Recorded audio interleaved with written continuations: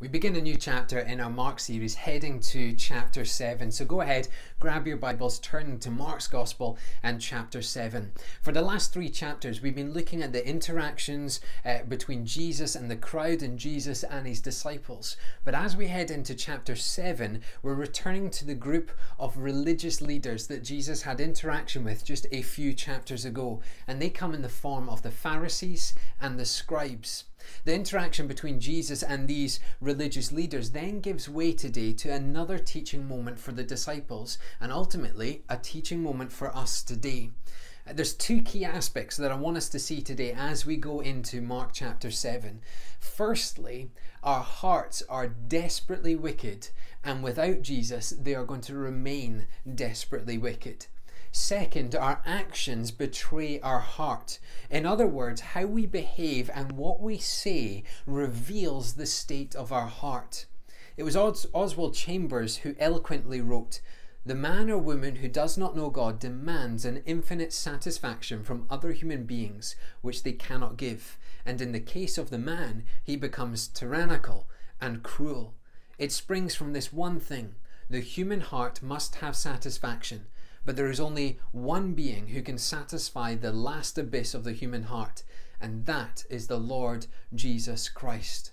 And so today we're going to be looking at the heart of the problem, which is ultimately the problem with the heart, and how our heart, if it's for Jesus, is a wonderful and beautiful thing, but if our heart is for self, it can become an abyss, and it can become a conduit of our sin. And so we begin chapter 7 in our Mark series, heading to verse 1. "Now when the Pharisees gathered to him with some of the scribes who had come from Jerusalem." Jerusalem is seen as the capital city of Israel. It is a walled city, and it's known as another name called Zion. And that's because Mount Zion, a hill or a peak, is the highest hill and highest peak of the city. And as you can see on the map, it is surrounded by well-known places in the ministry of Jesus: the Garden of Gethsemane, the Mount of Olives, and Bethany, just to name a few. Jerusalem is different from any other city. It is, yes, central in terms of being a capital city, but is also central to the people of God throughout the Old Testament. The temple was built in Jerusalem, sacrifices were given in Jerusalem, and the Ark of the Covenant, that very presence of God, was in Jerusalem. Jerusalem proclaimed the God of Israel, and it stood as a beacon of hope of the holy God, the one that brings salvation, the one that brings his people and gathers them and protects them. And for this reason, I find it quite interesting that the level of opposition is now in a kind of main hub of Jerusalem, that it's the Jerusalem leaders that are against Jesus, that it's the Pharisees and scribes that come from Jerusalem, the place that proclaimed the Most High God, is now that opposition party, that group of people that are against Jesus, the Son of God, whom they should have known was the Messiah, the living Son of God. The Pharisees, who were rule keepers and scholars and who knew the law, were opposed to Jesus at every moment of his ministry. The scribes, who are ultimately a legal group who could write legal documents, found themselves opposed to Jesus for what they felt was a continued lack of regard for the law. It's ironic that these 2 groups of people that know the law inside out, know Scripture, now reject, argue and oppose the very Messiah the Old Testament prophesied about. It's incredible to see how a group of people have prepared centuries for these moments, and yet are completely blinded by their own arrogance and ignorance to the fact that the Messiah now stands right in front of them. Verse 2. "They saw that some of his disciples ate with hands that were defiled, that is, unwashed. For the Pharisees and all the Jews do not eat unless they wash their hands, holding to the tradition of the elders. And when they came from the marketplace, they do not eat unless they wash. And there are many other traditions that they observe, such as washing cups and pots and copper vessels and dining couches. And the Pharisees and the scribes asked him, 'Why do your disciples not walk according to the tradition of elders, but eat with defiled hands?'" Back in chapters 3 and 4, the leaders' issue with Jesus is that he worked on the Sabbath. He healed people on the Sabbath, and they picked some grain and ate grain on the Sabbath. Now their issue seems to be with the perceived ceremonial impurity of the disciples of Jesus. In simple terms, the disciples weren't keeping the rules. It's really interesting here actually to note that Mark actually defines what those rules are, which means he's probably writing to a Gentile, a non-Jew reader, because the Jewish people would already know what the rules are. And so Mark is writing to those who wouldn't necessarily understand the rules. That the Jews would have to do a ceremonial washing of their hands before they ate. This meant taking a small amount of water and washing from the fingertips and the palm of your hand and the back of your hand all the way up to your wrist before you could eat anything. The washing was especially needed after being at the marketplace, for the Jews were to live and behave differently from the Gentiles, and so ceremonially washed away anything that they might have touched before they came to eat. That is, that the people of God were standing apart and honouring God with their lives through this tradition, through this ceremonial washing.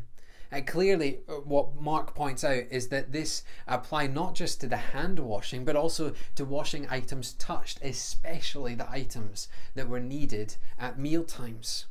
In the disciples not partaking in this washing, they undermined the tradition of the elders, meaning they were essentially ignoring the leaders and how they had interpreted God and his law and how they had implemented it for the people.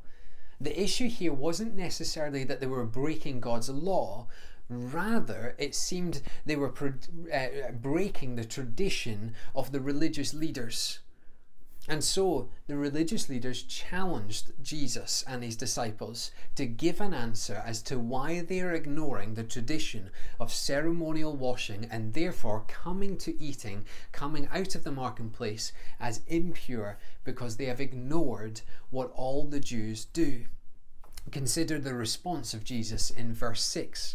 And he said to them, "Well, did Isaiah prophesy of you hypocrites, as it is written, 'This people honour me with their lips, but their heart is far from me. In vain do they worship me, teaching as doctrines the commandments of men. You leave the commandment of God and hold to the tradition of men.'"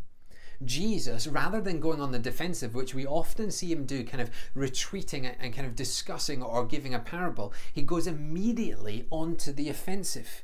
He quotes directly from the Septuagint, which was the Greek Old Testament. And on the face of it, what he's saying is the Pharisees, the scribes, the Jews honoured God with their lips. They declared God as the most holy God, and they declared that they had dedicated their lives to him. Yet in their hearts, they had little care or regard for the ways of the Lord. They were not in fellowship with God. Their hearts were in fact far away from God. Essentially, they were two-faced hypocrites, saying that God was at the centre of all they did, but in reality their hearts betrayed them as they taught traditions and opinions of doctrine to live by, and they elevated that to the level of the divine. They raised human thinking to the same level as the divine laws of God. Worse still, with raising these opinions, they then ignore the commandments of God and follow the tradition of man. And I want to just pause here and say that sadly the trading of God's word for an opinion-based faith still happens today.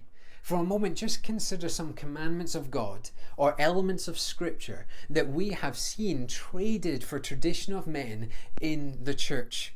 God created man and woman. He created two genders, clearly stated in Genesis 1 and 2. Yet now in our society we have a fluidity of genders.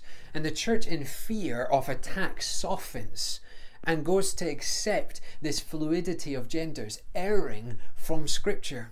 God defines marriage in Genesis 1 and 2, Ephesians 5 as between a man and woman, declaring that homosexuality is a sin. Yet across many churches there is a rising tide of acceptance of same-sex marriage, erring from Scripture. Take a simpler issue, the issue of grumbling. Scripture is clear, do all things without grumbling. The malcontent and the grumblers are not of God. That's what we've learned in our Philippians part 5. But what is the church full of? The church is full of Christians who are grumblers and Christians who are malcontent. Again, erring from Scripture. I could go on and on and on with examples of how we have committed outwardly to God, yet inwardly accepted sinful behaviours. You see, committing outwardly to God and declaring Him as Lord is, in fact, rather easy, isn't it? You just have to say that you love Jesus and you head to church. Maybe you go online. Maybe you're really holy and you watch all of the devotions online. Yet true commitment to God is not outwardly. It's not what is expressed outwardly. It's what is inside. It is what is internal. To commit your heart, your soul, your mind, your life to Jesus. To see Scriptures as the very words of God, holding all authority to define what is right and to define what is wrong. Henry Blackaby, an evangelist, states, "If you know that God loves you, you should never question a directive from Him. It will always be right and best. When He gives you a directive, you're not to observe it, discuss it, or debate it. You are to obey it." We worship God in vain if we trade the truth for a sham. Romans 1:18 is clear of the judgment on those who would twist the word of God to the tradition of man. It says, "For the wrath of God is revealed from heaven against all ungodliness and unrighteousness of men, who by their unrighteousness suppress the truth." When do we see the wrath of God?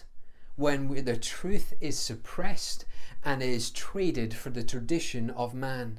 And I have said time and time and time again that if the Bible says it's wrong, then it is wrong. If the Bible says it is right, then it is right. What the Bible says we should do, we will do. What the Bible says we shouldn't do, we won't do. For it is upon the authority of Scripture that we stand, not the opinion or tradition of man. And I know I'm spending time labouring this point, but Jesus is clear, Mark 7, as He responds to the Pharisees, that their twisted traditions, their departure from God's word is a sham, and it's simply showing that they are two-faced hypocrites. And it's a sharp warning to any believer in Christ, especially those who are already erring from Scripture and arguing for a more palatable, society-driven gospel. It is not remotely biblical to say that you are a believer and then in your heart denounce Scripture by elevating human thinking to the same level. We stand on sola scriptura, on Scripture alone, and anything else, any deviation, any attempt to err from it is not biblical, is sinful, not of God, and is from the devil. And so Jesus goes on the offensive to these Pharisees and points out that they are leading people astray with the tradition of man rather than bringing them to God with the Scripture, the words of God.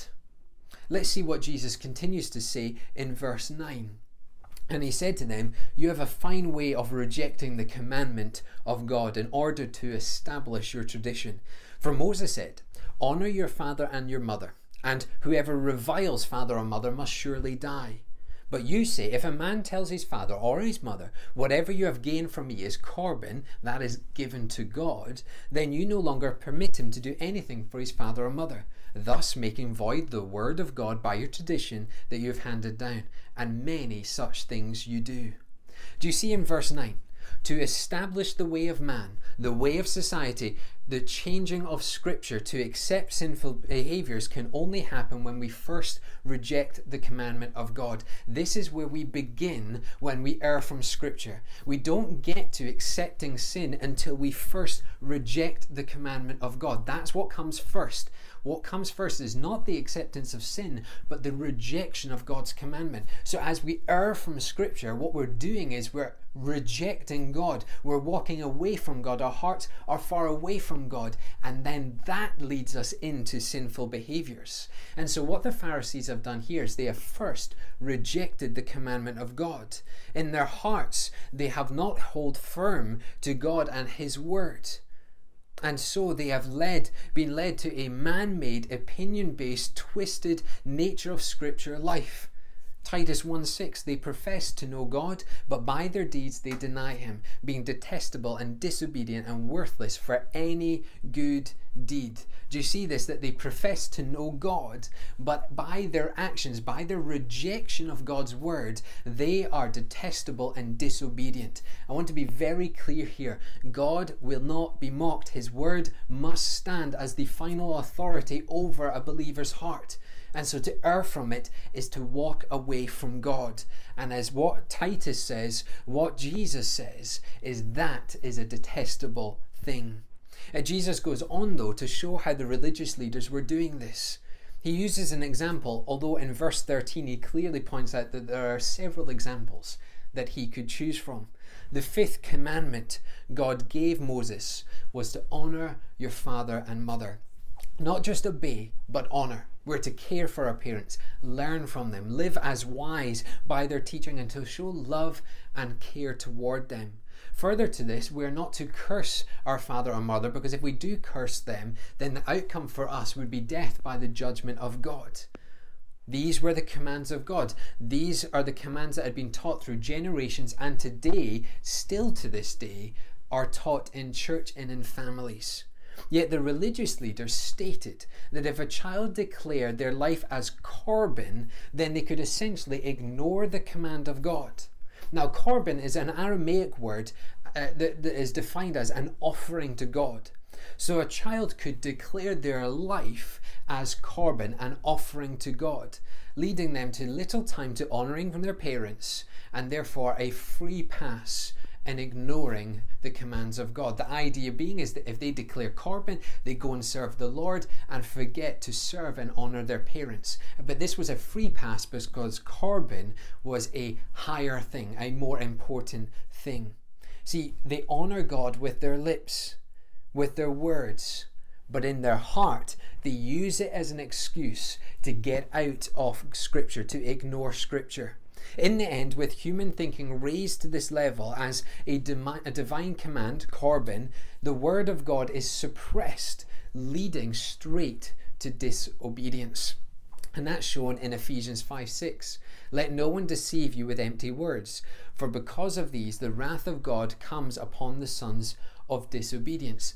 Corban was an empty word of the time because so many were just simply using it to disobey God, to err from Scripture, to go away from Scripture, to ignore Scripture, and therefore it was a man-made thought brought to the level of divine, and therefore led people astray. And you see, the religious leaders were always finding ways to argue that God's word doesn't apply. And we still see that today. I can't tell you how many times I have heard Christians say that a verse no longer applies because it was written in a different time, or it's an old verse, or it was specific for that time but not our time, or it no longer applies because we live in the 21st century and things have moved onwards.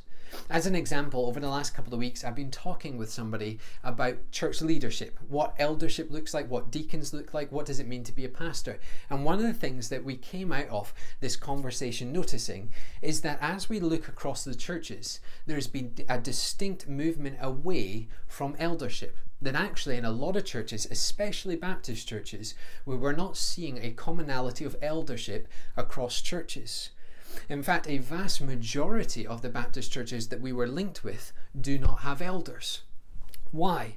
Well, at the root of the matter, in 1 Timothy 3, we're told that elders have two specific things that are different from deacons. First of all, they have to have the ability to teach the Word of God.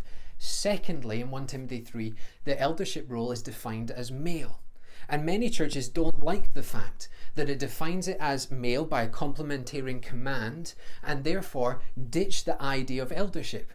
They don't like the idea that elders are to teach and that deacons are to serve in other practical yet still spiritual ways, and so ditch eldership. Essentially, the response comes, well, we don't really like this, so we don't really need to have an eldership, and if we don't have an eldership, then that will deal with the problem.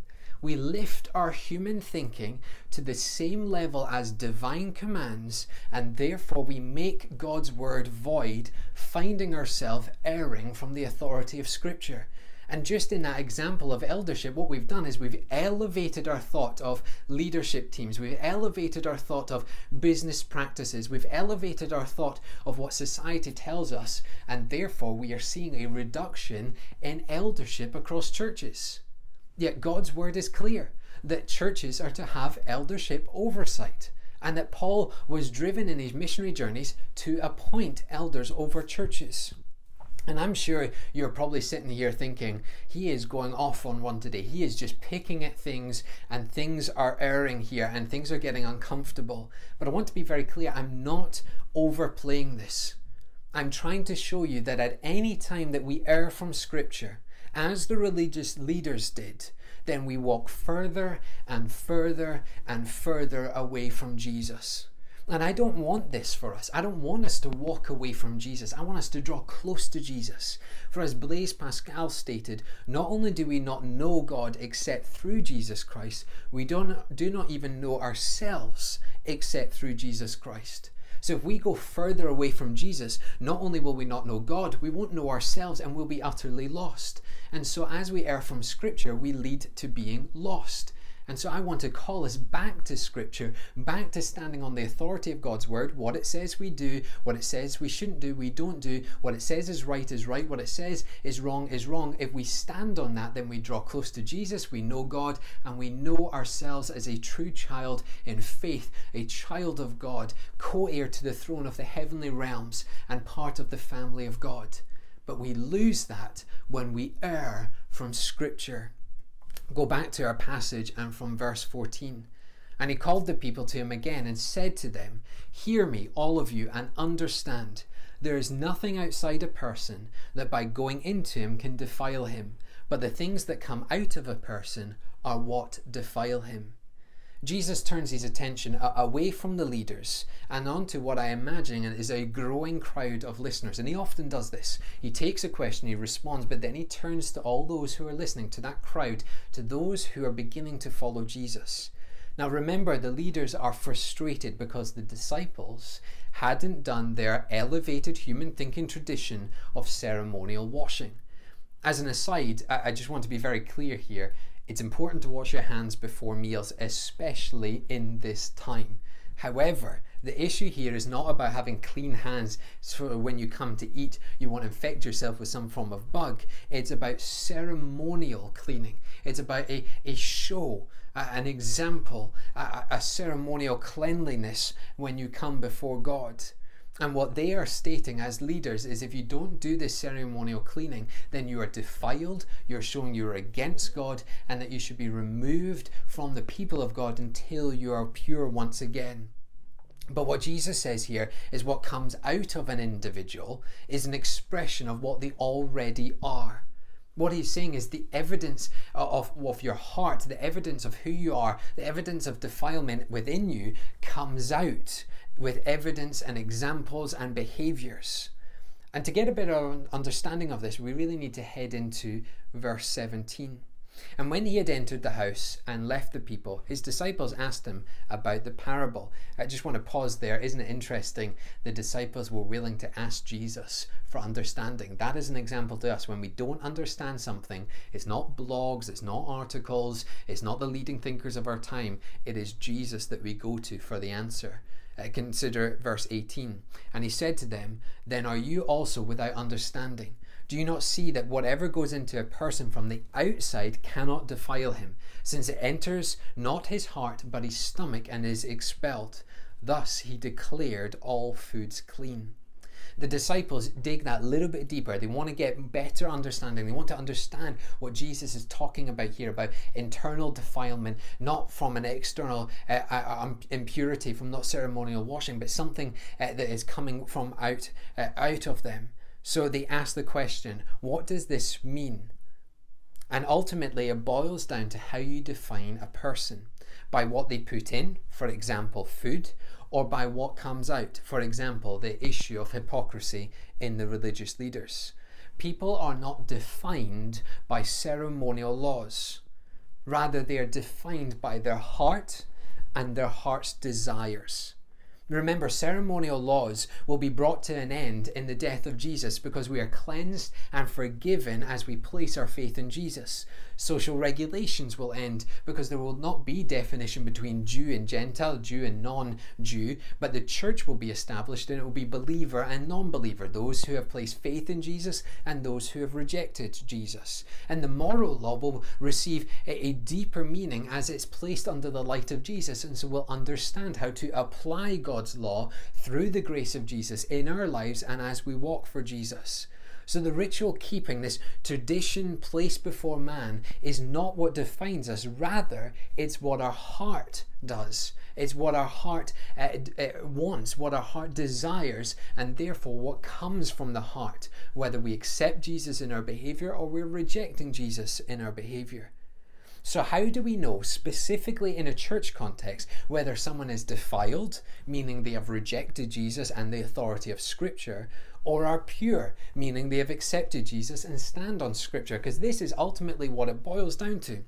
The religious leaders wanted to know who was ceremonial clean and ceremonially unclean. But what Jesus is saying is about the heart, is whether they have accepted Jesus or have rejected Jesus. So it's still the same question, but the premise is different. The premise is now about our heart, not about our outward expression, not what about if our hands are clean or we're ceremonially clean. And we get the answer in verse 20 onwards. And he said, what comes out of a person is what defiles him. For from within, out of the heart of man, come evil thoughts, sexual immorality, theft, murder, adultery, coveting, wickedness, deceit, sensuality, envy, slander, pride, foolishness. All these things come from within, and they defile a person. And so what Jesus comes out with is almost a new way of thinking in this time. That our behaviors, what comes out of a person, the evidence that comes from the heart out of a person, is what defiles them. It shows what their heart is like. And Jesus gives a few ways for us to see this. Evil thoughts, often centered around self and a self-centered way of life. Sexual immorality, ranging from marital unfaithfulness to homosexuality to the use of pornography. Theft, the taking of another person's belongings. Murder, the taking of human life. And really importantly today, because this has just been going through Commons and MPs, that murder also applies to unborn humans in respect of abortion. Coveting, the desire for another person's possessions or circumstance. Wickedness, the hope of someone else's demise, that they would be worse off for your gain. Deceit, purposely leading people astray, saying one thing but doing another. Sensuality, the temptation of sexual immorality. Envy, being jealous of one another. Slander, the speaking of false accusations against one another. Pride, thinking you are better or that you know better. Foolishness, giving little regard to the wisdom of God. All of these signs are outward expressions of what is within the heart, and therefore that is what defiles us. We see similar lists in Ephesians and in Galatians. But before moving on to a closing application of what this actually means for us, let me just say this. Let's give a brief recap here. The disciples haven't partaken in the tradition of washing hands. They are ceremonially unclean and the religious leaders are annoyed. Jesus responds by going on the offensive by pointing out that they are hypocrites, that they have raised the tradition of man to the level of God. They've elevated human thinking to divine law.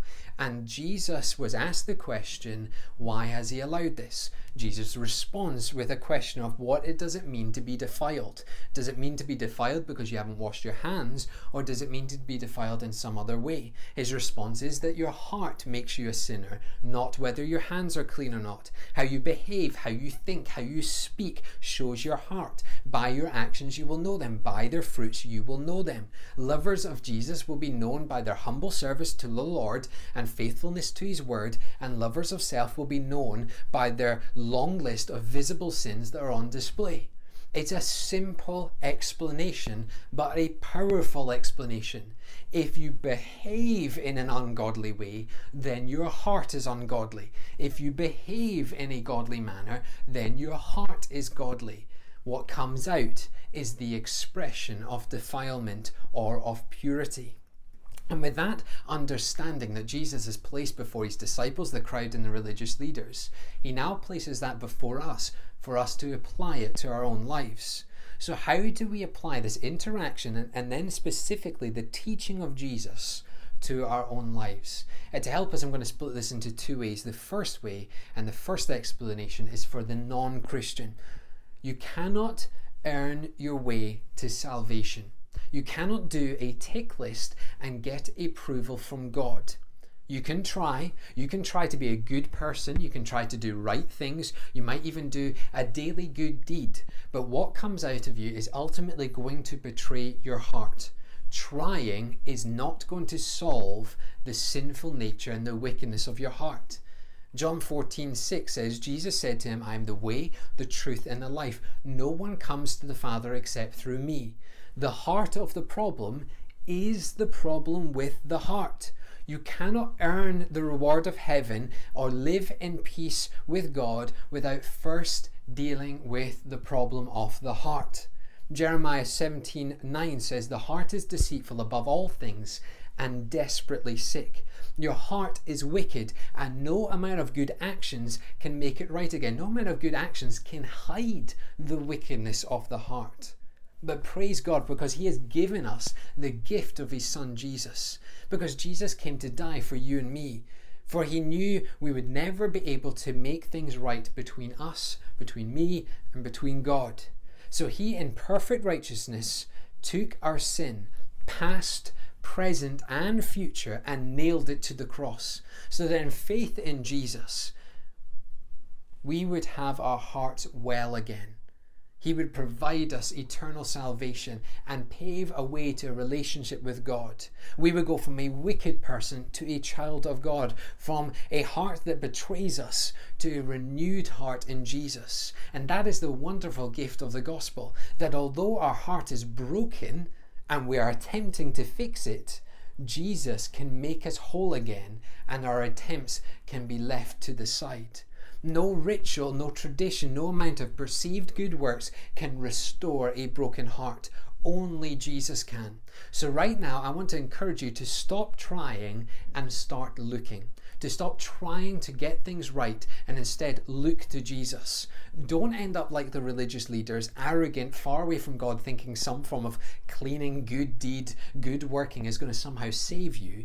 But be like the disciples and ask God for understanding, to seek Jesus in your life, to have your heart that is broken, renewed in Jesus, to be given the gift of salvation and the eternal home in the heavenly realms as a co-heir to Christ, because in coming to Jesus, he is the way to the Father. He is the truth that will help you get to the Father, and he is the life that he provides you once you accept him and place your faith in him.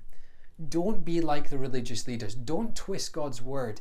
Go to Jesus, because he can renew your life. The second aspect I want to apply this passage in is for the Christian. I want to say this: your actions betray you. You say that you have joy in Jesus, yet you respond with anger and frustration and grumbling. You say that you have the love of the truth of God, yet you pervert it and water it down, challenged by the word to no longer stand on the authority of Scripture. You say that God is the Lord of your life, yet your actions are showing that you live your life for yourself. Ultimately, you have the same problem. You have the heart of your problem is the problem with your heart. Yes, you have received salvation in Jesus. Praise God that our heart is fixed. But you so often hark back to the day where your heart was broken. You err from Scripture. You disobey God. And because of that, your actions show that you haven't taken the joy of Jesus, the new life of Jesus, to heart and living for him. We wouldn't have a tenth of the problems we find in church if we approached every situation with the heart of Jesus. At the root of every single issue is the lack of Jesus-centeredness. And we must pray that the Holy Spirit fills us up with Jesus, fills us up with the authority of Scripture, fills us up with the Word of God, so that what comes out is nothing but Jesus. I want to be very clear today, and we've touched on some raw things within the church today. But what comes out of a person shows their heart. There's an individual in church that is known for their encouragement. They're often talked about as the great encourager. That is because their heart has the joy of Jesus. And when you sit with this person, they just talk about Jesus. They just love Jesus. They are quite literally all for Jesus. That is all they want to talk about, all they want to think about, and all that they want to do. Jesus. But I've also sat with people in church who don't talk about Jesus and are known as grumblers, known as angry people, known as people who frankly you just don't want to talk to because it just brings you down. They are discouragers. By their action we know them. What comes out defiles them. They show that their heart isn't full of the joy of Jesus. They show that the Spirit hasn't worked and changed their hearts so that they live for Jesus in all that they do. And so what we're talking about today is ultimately this: the choice to be all for Jesus, and therefore all our actions, all of our thoughts, all of our speech is all for Jesus, or to be for self, and therefore all of our actions, all of our thoughts, and all of our speech is for self. I want to close by reading from Galatians 5, because I believe Galatians 5 show us the life of a wicked heart and then the life of a pure heart in Jesus. And my prayer is that you would choose to be the latter, the heart for Jesus, rather than the heart for self. And so, rather than taking my human thinking and raising it to divine level, let us take God's word and pour it on our lives as we close today. Ephesians chapter 5 and from verse 16. But I say, walk by the Spirit, and you will not gratify the desires of the flesh. For the desires of the flesh are against the Spirit, and the desires of the Spirit are against the flesh. For they are opposed to each other, to keep you from doing things you want to do. But if you are led by the Spirit, you are not under the law. Now the works of the flesh are evident: sexual immorality, impurity, sensuality, idolatry, sorcery, enmity, strife, jealousy, fits of anger, rivalries, dissensions, divisions, envy, drunkenness, orgies, and things like these. I warn you, as I have warned you before, that those who do such things will not inherit the kingdom of God. But the fruit of the Spirit is love, joy, peace, patience, kindness, goodness, faithfulness, gentleness, self-control. Against such things there is no law. And those who belong to Christ Jesus have crucified the flesh with its passions and its desires. If we live by the Spirit, let us also walk by the Spirit. Let's pray. Father, we pray that we would be like the disciples, and that we would ask you for understanding so that we can better live our lives for you. Father, take our wicked hearts and make them pure again. Take our wicked hearts and change them, mold them so that the joy of Jesus is in our hearts, and what comes out of us doesn't defile us, but is evidence of our love for you. Father, for those who have heard the list of the wickedness, who have heard the list of sins, who have heard the things that come out of a wicked heart and feel that they are those people, Father, we pray that right now that you would draw close to them, that you would encourage them with your gospel truth, that you would transform their lives, and that our church would declare, not just with our lips, but with our actions and with our thoughts, that we are all for Jesus, that we love him, that we praise him, that we worship him, and that your word has ultimate authority over all aspects of our lives, of our families' lives, and of our church life. And so, Father, we pray this, praying that we glorify our Heavenly Father, praying in the precious name of Jesus. Amen.